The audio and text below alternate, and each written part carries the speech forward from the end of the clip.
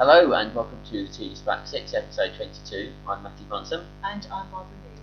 And today we're going to be talking about self-esteem amongst people with dyspraxia, or sometimes the lack thereof, sadly. I think it's probably fair to say, if not nice to say, that a lot of people with dyspraxia have experienced low self-esteem at least some point in their life. And I know Barbara and I both said before we started recording, actually, rehearsal, that both of us experienced it quite early on, didn't we? Yeah, very much so. When was the time you experienced it most, would you say? Oh my goodness, I think probably teenage years. What was it, mostly school or? School days, teenage years. Because I found that what happened was, certainly in school, it was really, really humiliating, I suppose. Yeah. Because you go through the humiliation of the dreaded PE, where you take ages to get changed and you're singled out that way, and nobody wants to pick you for their team. I was just going to say, last we kicked the team every time. But then you have that copying from the board, when you're in these theory type lessons and all that kind of thing.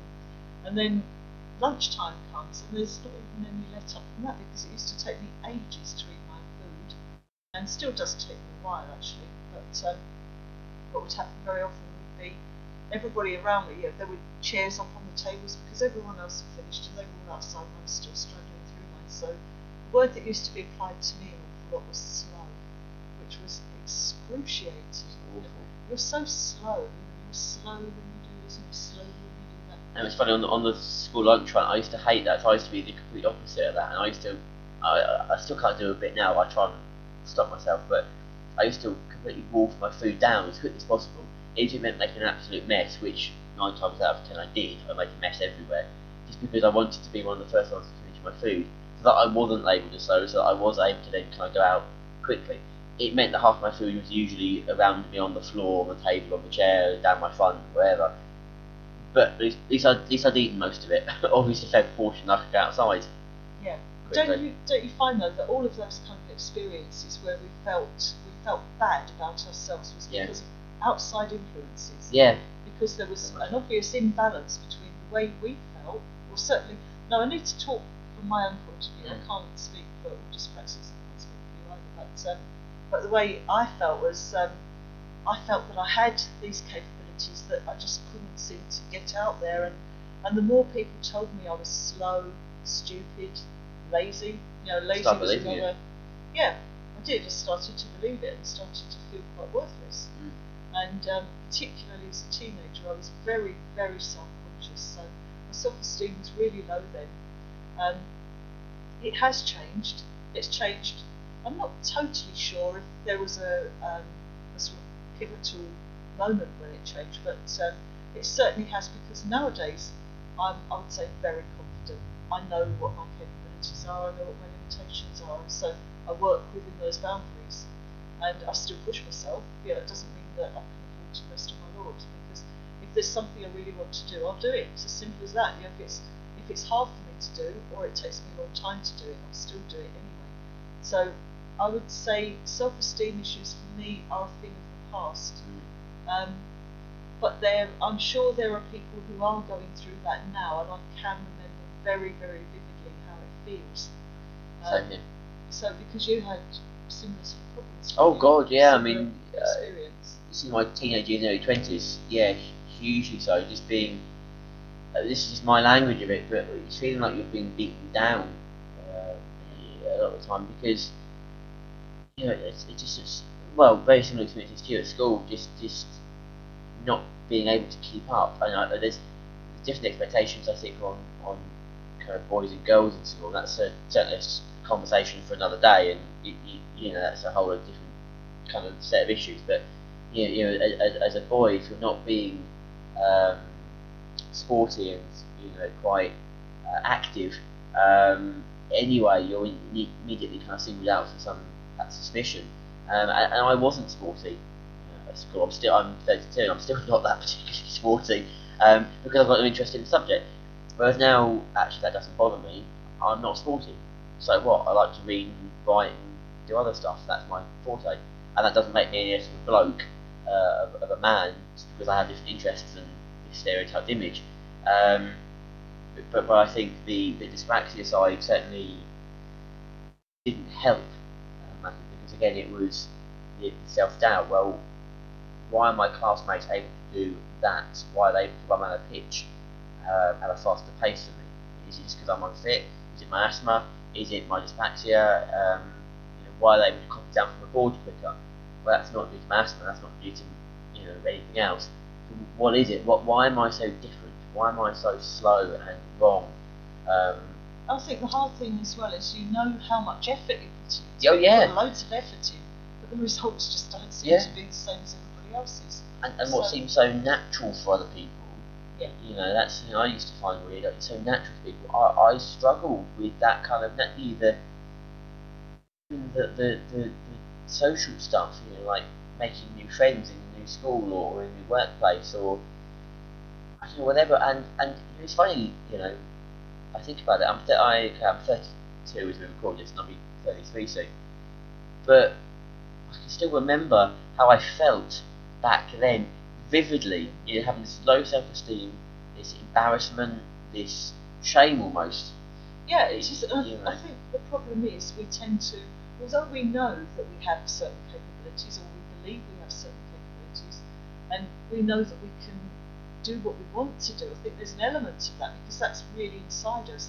But we tend to start defining ourselves in terms of what other people, suppositions that other people make about our capabilities.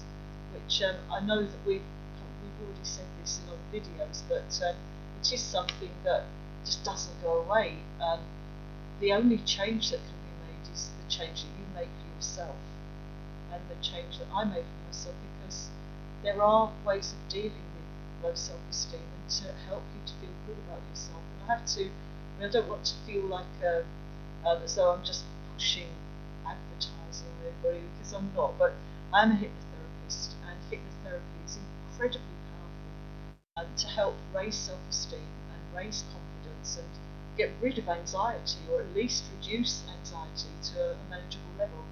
And but the reason I'm saying that is not because hypnotherapy is magical or anything like that.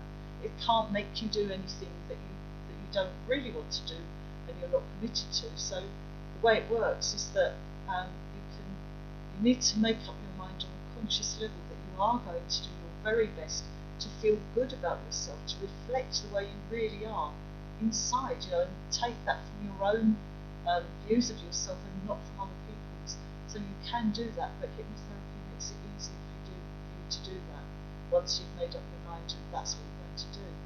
And there are some very, very simple techniques that you can use with or without hypnotherapy, and I do tend to bring this into every hypnotherapy session I conduct because I'm totally sold on it. It's such a simple thing to do, but it really helps, and that is if you feel anxious, if you feel stressful, if you feel anything that's negative, basically, the moment you notice that creeping up on you, you just take a deep breath, allow yourself to exhale fully, because as you exhale fully, so you automatically relax.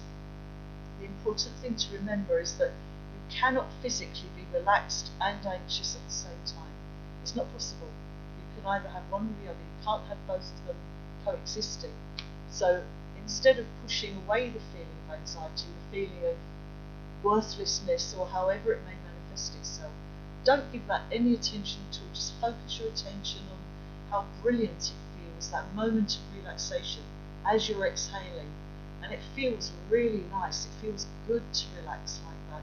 And even if it just lasts for a moment, you can do it again. Take another deep breath, because you're breathing all the time anyway. So wherever you are, whatever you're doing, it's something that you can do. And I think the important thing to remember is that while you are relaxing and focusing your attention on that relaxation, you cannot be anxious. You cannot feel stress or worthlessness. It simply cannot happen. So by doing so, you can then congratulate yourself, because you have chosen relaxation over all that negative stuff. You've chosen it. So by choosing that, you have taken back some control of your life, because you deserve to be in control of your life. There isn't a single person on this earth who is more important than you are. You are every bit as important as anybody else. And so if you just remember that, use that breathing exercise, it really works. And that's just a little small thing you can do that can make a positive change. It's a start. And then small steps. If you find that that you need to take these deep breaths fairly frequently, then that's fine. Just do that, because the more you do it, the more you exercise that control, the easier it's going to get, the more natural it will become. Do you do like Skype consultations? I do actually, yes. I'm just thinking if anyone's obviously interested in kind of having more of a conversation with Bob about it, and perhaps booking a session of hypnotherapy. It can be done by Skype, certainly. So it's just something you don't feel that, because obviously Bob and I both live in Kent, but we want our reach, as it message, to kind of reach further than those boundaries. If something actually you wanted to think, oh, actually, do you know what, this might help me. Barbara's not limited by geography in that sense, and I'm not her agent on this as well. Yeah, I'm very mindful of the fact that I don't want this to be just a massive advertisement for Neill hypnotherapy, because that's not really what I'm saying. But what I am trying to get across is that hypnotherapy, provided it's handled responsibly, is very, very powerful, and it can make a massive difference. So that, well, for example, I always aim for complete success in one session. So it means that after one session of hypnotherapy, you can feel better about yourself. You can see yourself as you truly are, which is your natural state is to be relaxed and focused and in control. That's how you naturally are. So all the other stuff, I won't use the word I did earlier on, but all the other stuff that comes flying in that you don't need, you can get rid of. You can take control, with or without hypnotherapy, because if you use that breathing technique, and remember that it's physically impossible to be relaxed and anxious or having low self-worth at the same time. They simply cannot coexist. So you can choose one over the other. And you have the power to do that. The power all comes from you. I think that is kind of quite a strong message, which I completely agree with. It's actually, you may feel like the power has been taken away from you in a certain circumstance, or the control has been taken away from you. Actually, no. It may be hard to find sometimes, but you have the ability to say no. Yes, indeed. You can say yes in some circumstances, but you have the ability to say no. It may be hard, it may be difficult, but when that happens, of course, you're not alone. You may feel like you are, but you're not. There are people out there who understand, who get where you're coming from. There are other dyspraxic people out there. It may surprise you to learn that Barbara and I are both dyspraxic.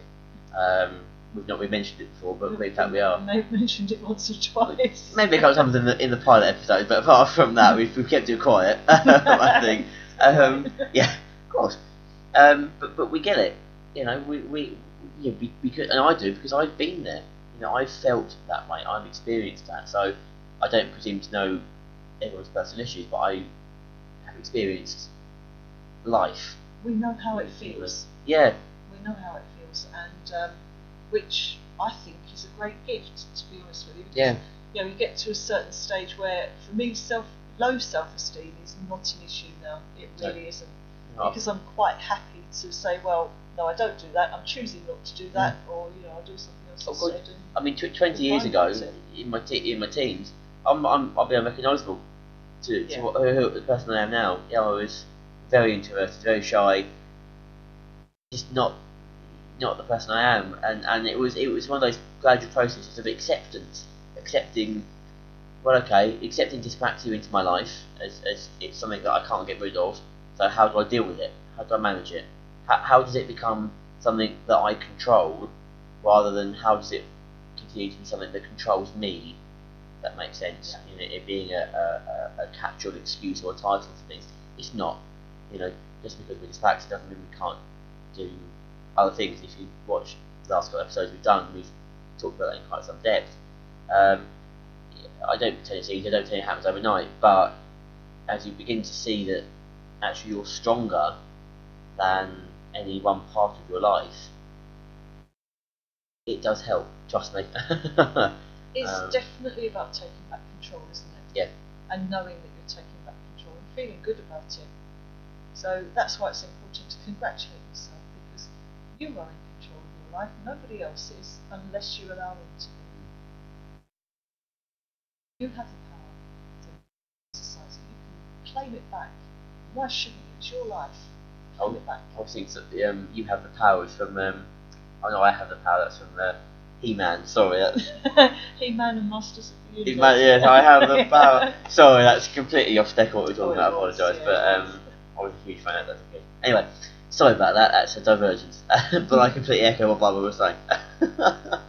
So, on that is there bombshell, anything we need to add? I don't think so. I think that's been fairly comprehensive. I say, but Barbara is available for Skype consultations. Yeah, please. I mean, I really don't want to push the hypnotherapy. Well, I wouldn't push hypnotherapy on anybody because you really have to make up your mind that you're going to make that change and you need to be determined to do that. But then hypnotherapy makes it so much easier, and you will come out of it feeling a lot better and a lot more empowered. Because that's what it's all about being empowered. But you are the one that makes the change. Nobody else does that.